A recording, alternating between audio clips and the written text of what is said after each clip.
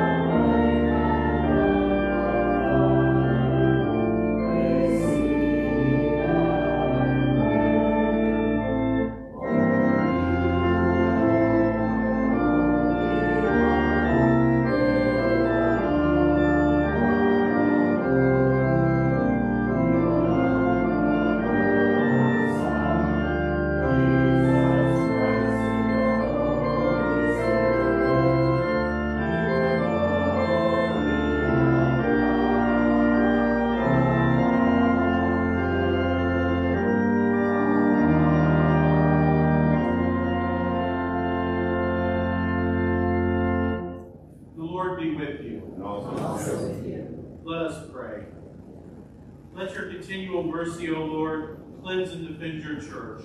Because it cannot continue in safety without your help, protect and govern it always by your goodness. Through Jesus Christ our Lord, who lives and reigns with you in the Holy Spirit, one God, forever and ever. Amen.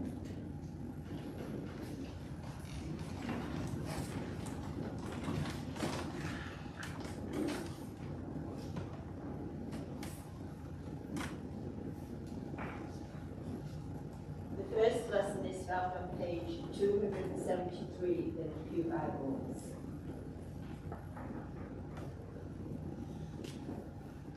A lesson in the second book of Samuel, beginning at the 26th verse of the 11th chapter. When the wife of Uriah heard that Uriah, her husband, was dead, she made lamentation for her husband. And when the morning was over, David sent and brought her to his house, and she became his wife and bore him a son. But the thing that David had done displeased the Lord. And the Lord sent Nathan to David. He came to him and said to him, there were two men in a certain city, the one rich and the other poor. The rich man had very many flocks and herds, but the poor man had nothing but one little ewe lamb which he had bought. And he brought it up and he grew up with him and with his children. He used to eat of his morsel and drink from his cup and lie in his bosom, and he was like him, like a daughter to him. Now there came a traveller to the rich man, and he was unwilling to take one of his own flock or herd to prepare for the wayfarer who had come to him. But he took the poor man's lamb and prepared it for the man who had come to him. Then David's anger was greatly kindled against the man, and he said to Nathan, as the Lord lives, the man who has done this deserves to die, and he shall restore the lamb fourfold, because he did this thing, and because he had no pity. Nathan said to David, you are the man. Thus says the Lord, the God of Israel, I anointed you king over Israel I delivered you out of the hand of Saul. And I gave you your master's house, and your master's wives into your bosom, and gave you the house of Israel and of Judah. And if this were too little, I would add to you as much more. Why have you despised the word of the Lord to do what is evil in his sight? You have smitten Uriah the Hittite with a sword, and have taken his wife to be your wife, and slain him with the sword of the Ammonites. Now therefore, the sword shall never depart from your house, because you have despised me, and have taken the wife of Uriah the Hittite to be your wife. Thus says the Lord, behold, I will raise up evil against you out of your own house, and I will take your wives before your eyes and give them to your neighbor, and he shall lie with your wives in the sight of this sun. For you did it secretly, but I will do this thing before all Israel and before the sun. David said to Nathan, I have sinned against the Lord. And Nathan said to David, the Lord also has put away your sin. You shall not die. The word of the Lord. Psalm appointed for today is found in the insert, Psalm 51, verses 1 through 13.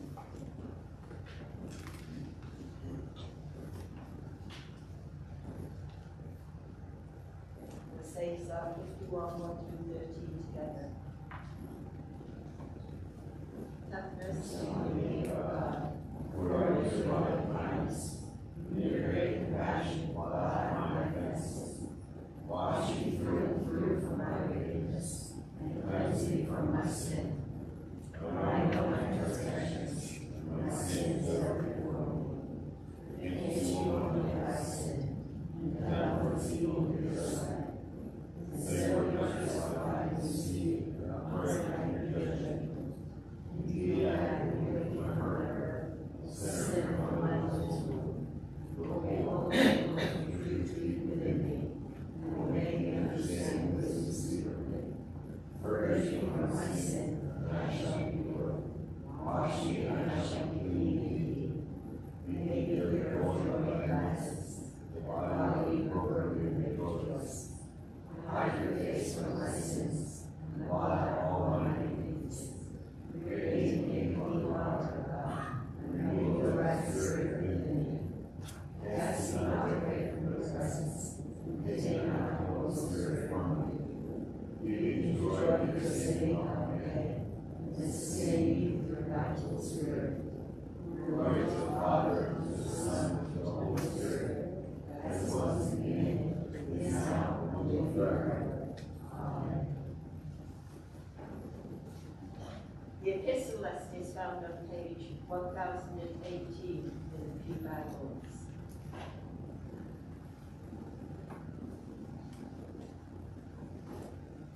A lesson from the Apostle Paul's letter to the Ephesians, beginning at the first verse of the 4th chapter.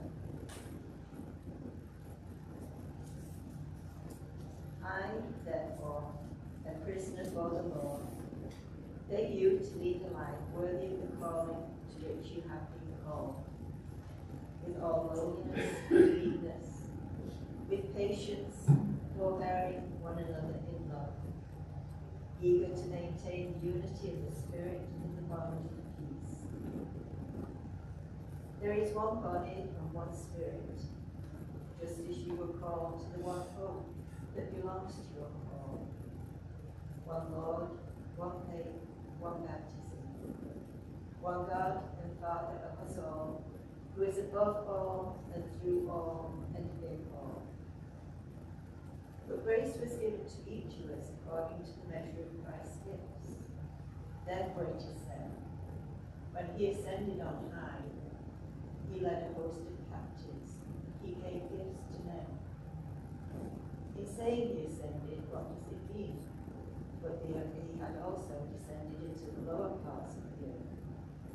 He who descended is he who also ascended far above all the heavens, that he might fill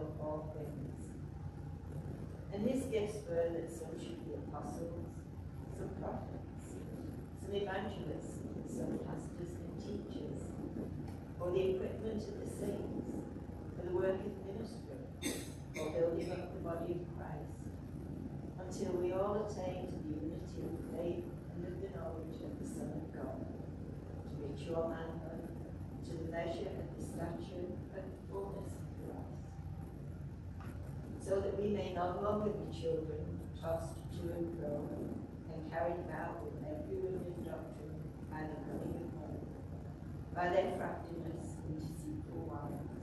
Rather, speaking the truth in love, we are to grow up in every way into Him who is the head, into Christ, from whom the whole body, joined and knit together by every joint with which it is supplied, when each part is working properly, makes bodily growth and fulfills itself in love.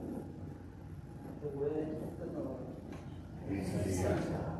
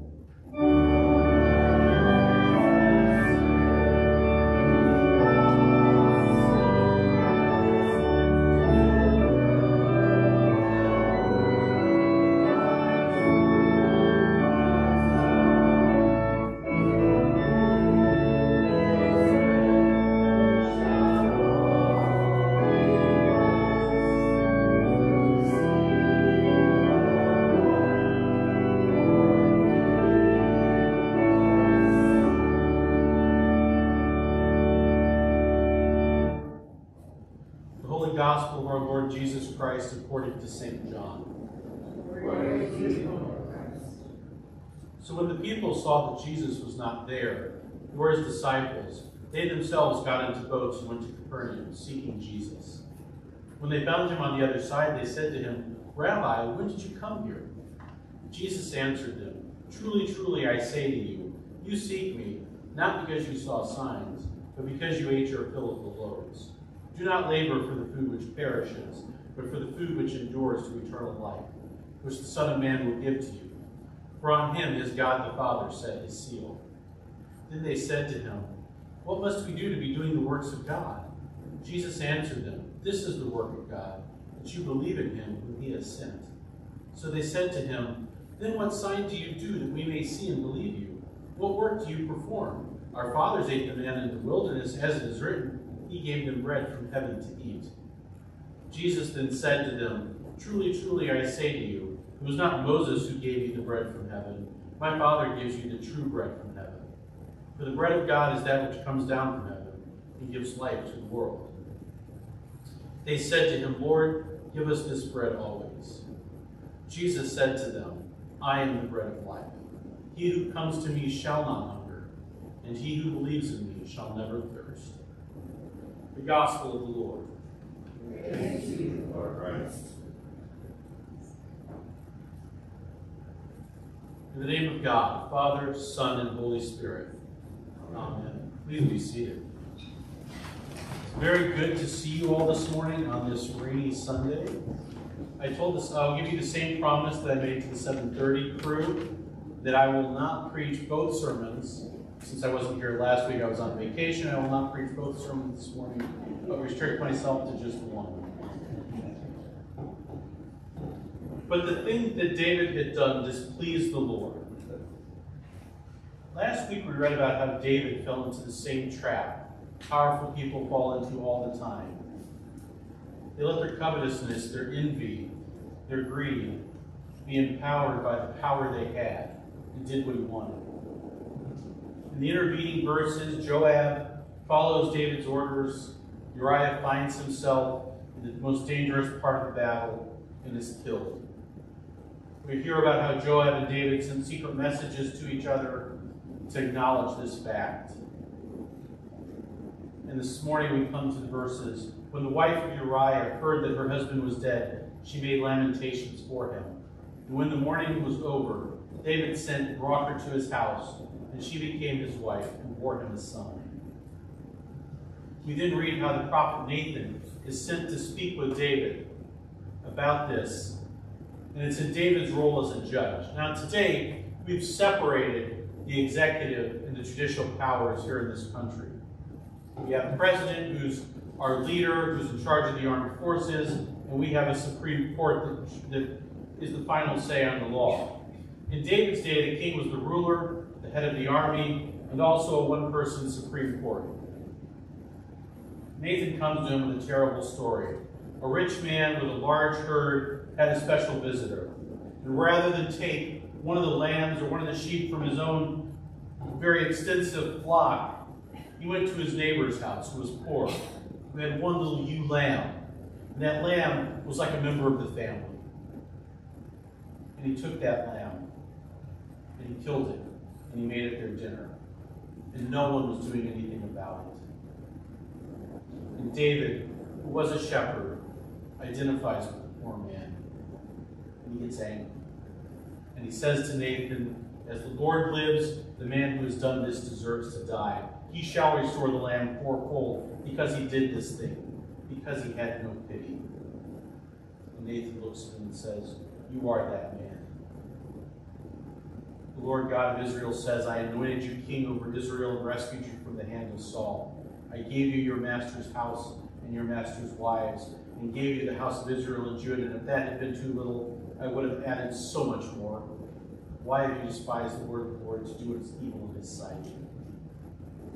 God goes on in these verses, the ones that are just after, and tells David what the consequences of his actions are going to be. This idea that the kings of Judah and Israel have done evil in God's sight is one that we see over and over again in the books of Samuel, Kings, and Chronicles.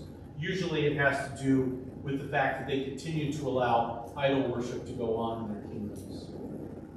And here, God's telling David that his abuse of power to cover up his sin is evil in God's sight. Remember a few weeks ago when the Israelites and the Judahites all came to David and said, we want you to be our king. We want you to be a shepherd over us and to lead us.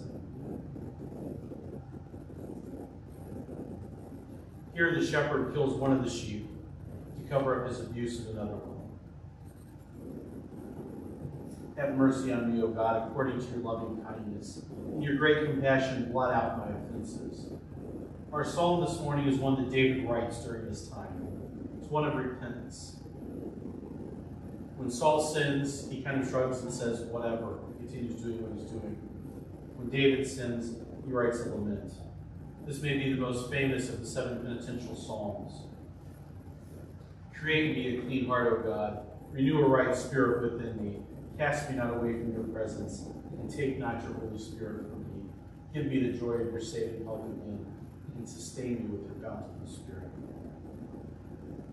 Let's read a little further in the psalm, to the portion we're not reading today. David goes on to write, Restore to me the gladness of your salvation. Hold me with a willing spirit. I will teach the wicked your ways, that sinners may return to you. Rescue me from violent bloodshed, God, my saving God, and my tongue will sing joyfully of your justice. Lord, you will open my lips, and my mouth will proclaim your praise. For you do not desire a sacrifice, or I give it. A burnt offering you would not accept. My sacrifice, O God, is a contrite spirit, a contrite and humbled heart. O God, you will not scorn. David's praying, of course, for the removal of the personal and the social disorders that his sin has brought that God has promised. But everybody does that. How many times have you looked at a child or looked at a politician who's been caught, and how many times have you heard the phrase, they're not feeling guilty for what they did, they're feeling guilty because they're caught. That was Saul. David, though, he wants to go further than that. He wants to change and be holy. I, therefore, the prisoner of the Lord, beg to you to lead a life worthy of the calling to which you have been called. Last week we read that Paul reminded his readers of the great love they had been shown in Christ. And this week he reminds them that they must also live into that love, with all humility and gentleness, patience, bearing one another in love, making every effort to maintain the unity of the Spirit and the bond of peace. But why? Why do these Jews and Gentiles need to come together to do this? Because they're one body, one Spirit. Just as you were called to the one hope of your calling, one Lord, one faith, one baptism, one God and Father of all, who is above all and through all and in all. We're all part of the same family, thanks to Christ, the same church. We're on the same road together. We've been given grace to live that holy and changed life. And God gives us gifts along the way, people who can help equip us, to mature us, so that we can be built into the body of Christ, no longer driven to and fro by the winds of the world and its divisions. But as Paul writes, speaking the truth in love, we must grow up in every way into him who is the head, into Christ, for whom the whole body, joined and knitted together by every ligament with which it is equipped, as each part is working properly, promotes the body's growth and building itself up in love. We are growing into the body of Christ, with him as its head. In our gospel this morning, or the week after, Jesus fed the 5,000 in our readings, and the day after in Jesus' time. It's one of the great miracles of the Bible. It's a miracle we often underestimate the importance of. If we had 5,000 people sitting in our parking lot this morning we needed to feed, what would we do? I'd send Steve to Wegmans, I'd send Jay over to Redmond's, and I'd send some other people to Giant and to Walmart, and eventually, with enough resources, we could buy the food.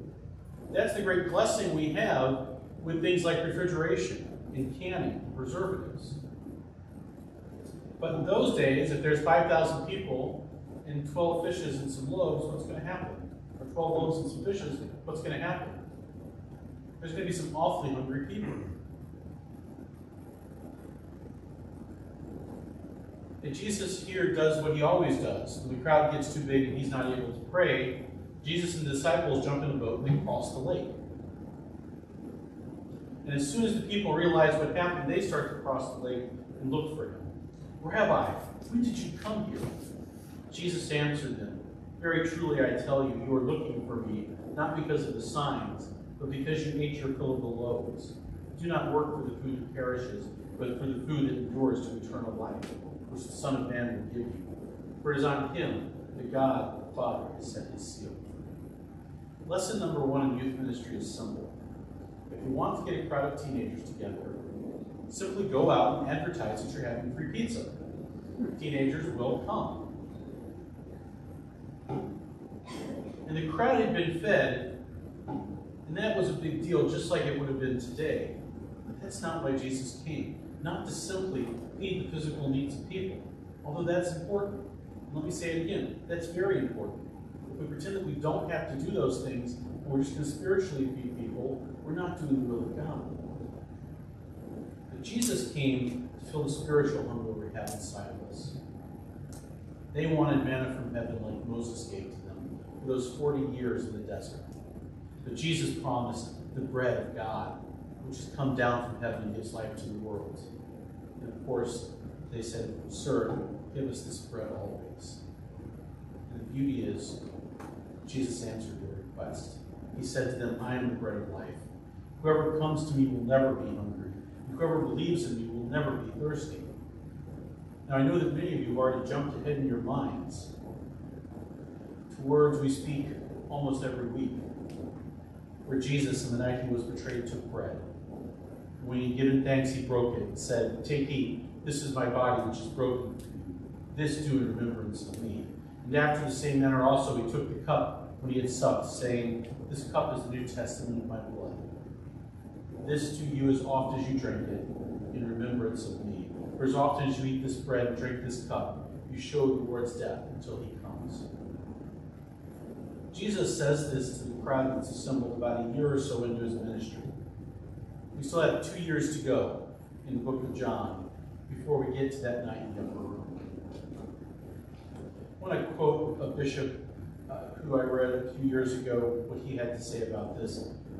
He said, "Jesus' self-giving act in communion is not only concerned with the Last Supper, the cross, and the empty tomb alone. Jesus' whole life, rather than 1 or 2 events, will institute the sacrament of communion. To put it differently, faith is not in Jesus' death and resurrection alone, but in Jesus' whole life, from Bethlehem to Golgotha, and beyond to the empty tomb in the garden, his appearance to his disciples, and his ascension into heaven." We have to look at the whole life of Jesus to understand it. We cannot cherry-pick the portions we like and ignore the parts that we don't. And we have to allow our whole life to mirror his. We cannot just hear the word. We have to hear it and then go out and live it. The Good Shepherd is in this passage trying to take care of the sheep. Jesus wanted those who'd been filled up with Christian bread the day before to know that they could be as spiritually full as they had just been physically full. Part of that is through the Eucharist. The other part is through prayer, Bible study, and sharing God's love with others. May we continue to grow into the body of Christ we are called to be. Amen.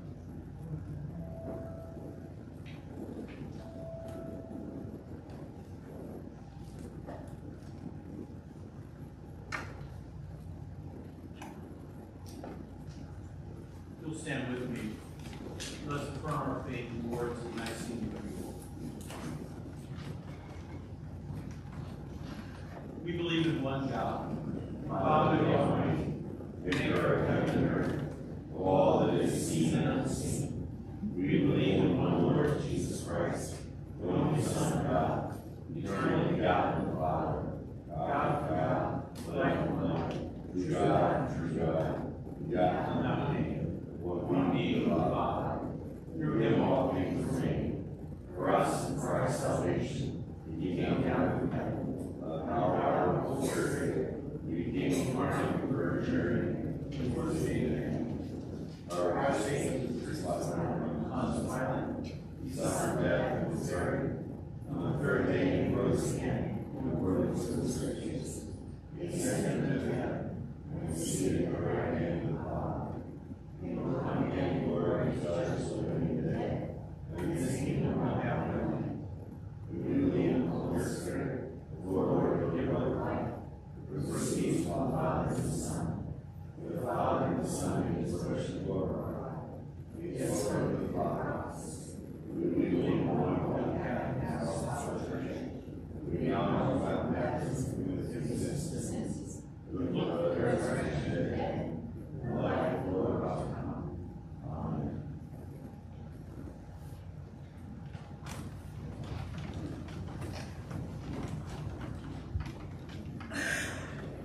Please kneel to the rest of the people.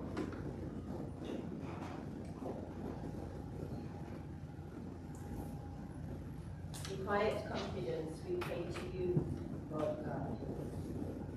We pray for Justin, Archbishop of Canterbury, Michael, our presiding bishop, Daniel, our bishop, Jeremiah, our priest in charge, Samuel, bishop in Western Tanganyika, Elias, bishop in Tabora, Tanzania, and for the body of Christ in this community, our country, and throughout the world.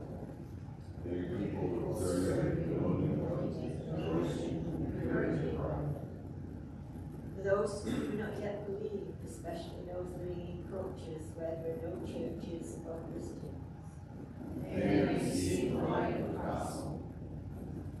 Remembering especially Joe, our president, and Thomas, our governor, we pray for your guidance for the leaders of this land and of all the nations in the ways of justice and peace. We honor one another and serve the common good.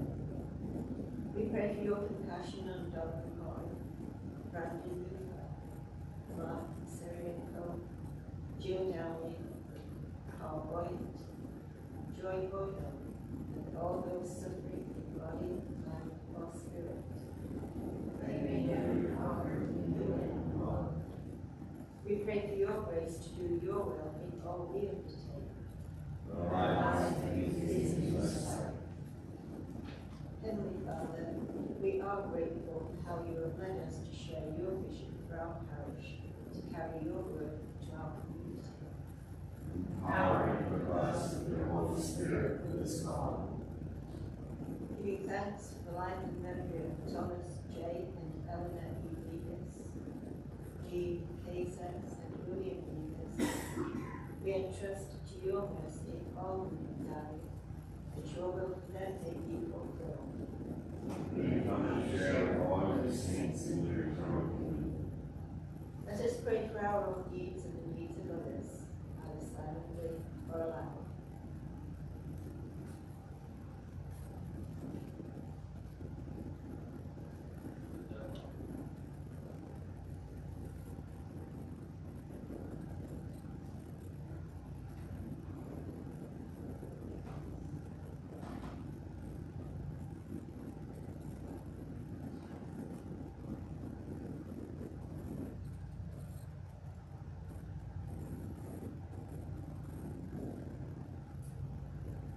Almighty God, you have promised to hear the petitions of those who ask in your Son's name. We beseech you mercifully to incline your ear to us, who have now made our prayers and supplications to you, and grant that those things which we have faithfully asked according to your will may effectually be obtained, to the relief of our necessity, and to the setting forth of your glory, through Jesus Christ our Lord. Amen. Let us confess our sins against God and our neighbor. Most merciful God, We confess that we have sinned against you, in thought, word, and deed, by what we have done, and by what we have left undone. We have not loved you with our whole heart. We have not loved our neighbors as ourselves. We are truly sorry and humbly repent. For the sake of your Son, Jesus Christ, have mercy on us and forgive us, that we may delight in your will and walk in your ways, to the glory of your name. Amen. Almighty God, have mercy on you, forgive you all your sins through our Lord Jesus Christ, strengthen you in all goodness, and by the power of the Holy Spirit, keep you in eternal life. Amen. You'll stand with me.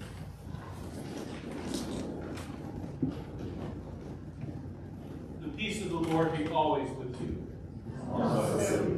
Peace.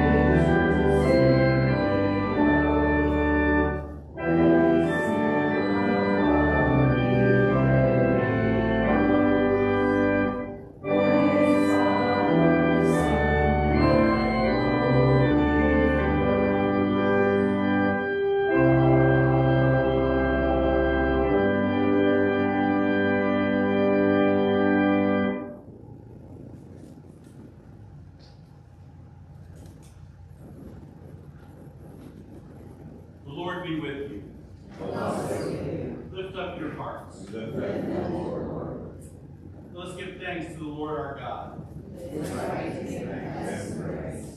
It is right and good and joyful thing, always and everywhere, to give thanks to you, Father Almighty, Creator of heaven and earth.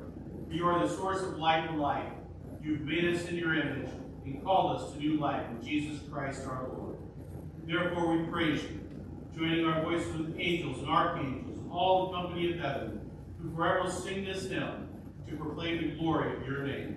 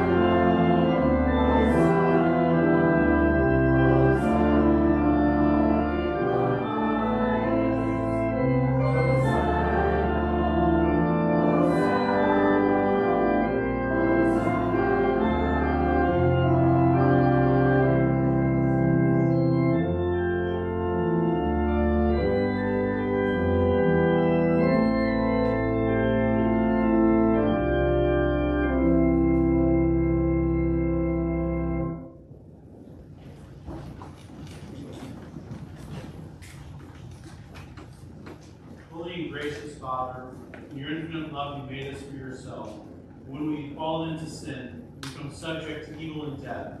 You in your mercy sent Jesus Christ, your only and eternal Son, to share our human nature, to live and die as one of us, to reconcile us to you, to God and the Father of all. He stretched out his arms upon the cross and offered himself in obedience to your will, a perfect sacrifice for the whole world. On the night he was handed over to suffering and death, our Lord Jesus Christ took bread. And when he had given thanks to you, he broke it, gave it to his disciples, and said, "Take, eat. This is my body, which is given for you. Do this for the remembrance of me."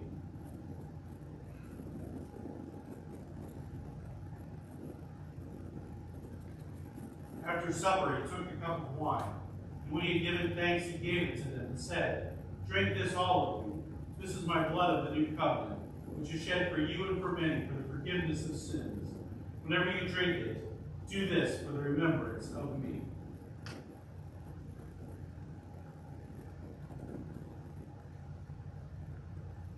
Therefore we proclaim the mystery of faith.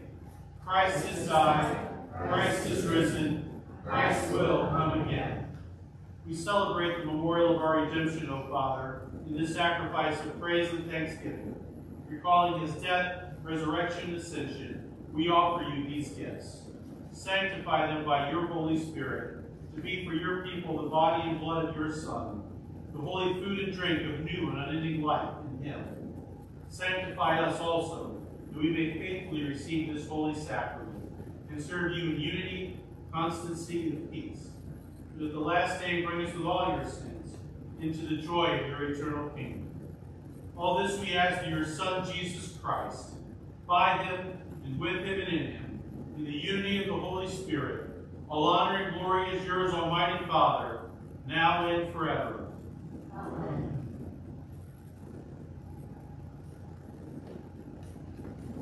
And now, as our Savior Christ has taught us, we are bold to say, Our Father, who art in heaven, hallowed be thy name.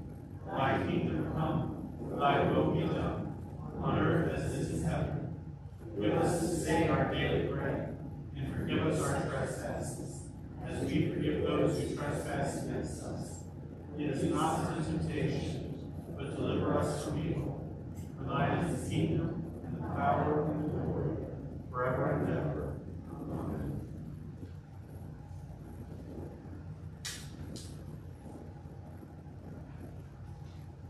Hallelujah. Christ our Passover is sacrificed for us. Therefore let us keep peace. Hallelujah. Lamb of God, take away the sins of the world.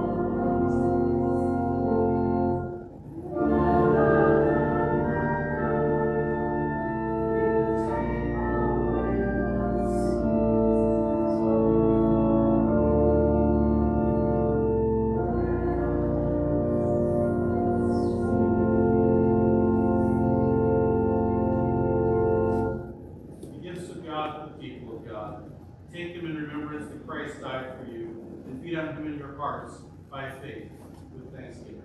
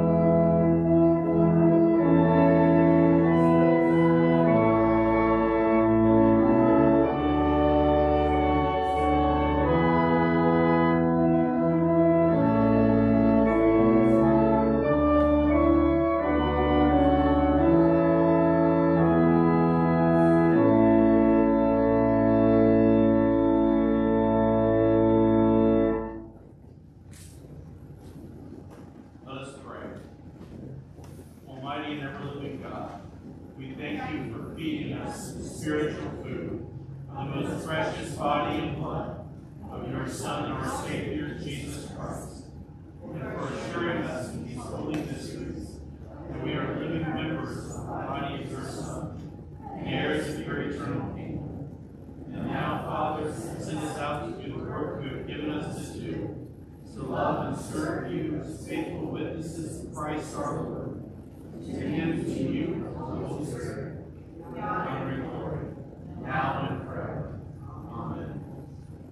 Peace of God, which passes all understanding, keep your hearts and minds in the knowledge and love of God, and of his Son, Jesus Christ our Lord. And the blessing of God Almighty, the Father, the Son, and the Holy Spirit be among you and remain with you always. Amen. A couple of quick announcements this morning. First off, I do not believe we have any birthdays this week, but I may be wrong. Do we have any birthdays? We're back to doing birthdays again. This is your warning. Jean has made the birthday jar reappear after its long absence, so we'll be checking in every week for that.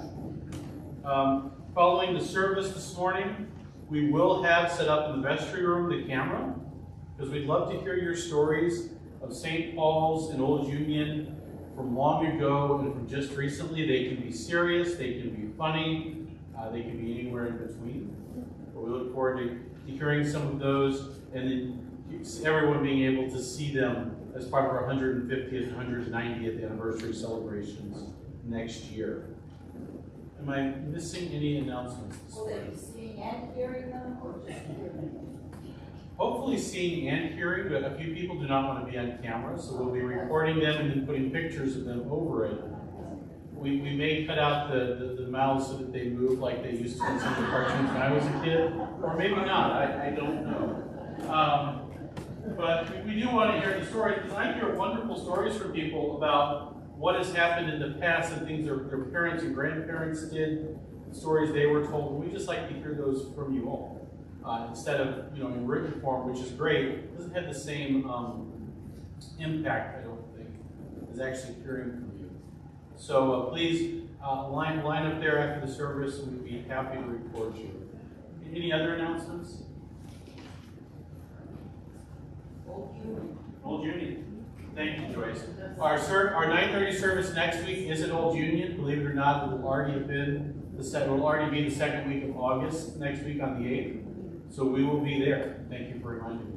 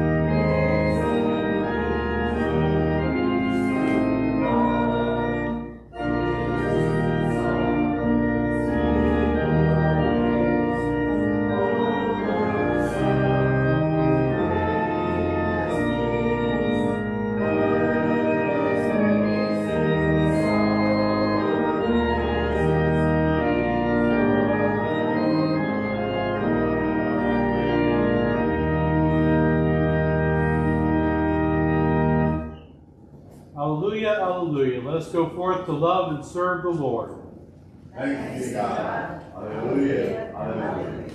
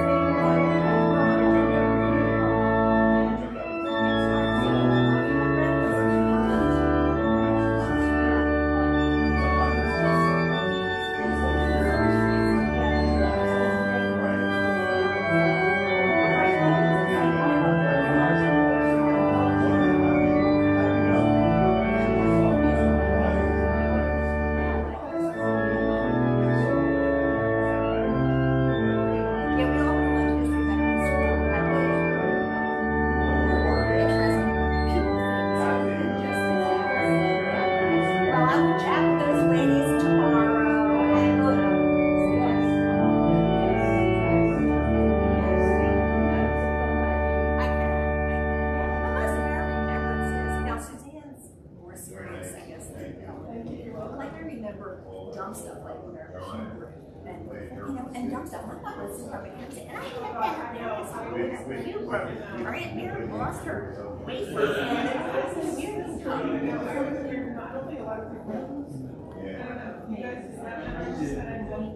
Why? Because of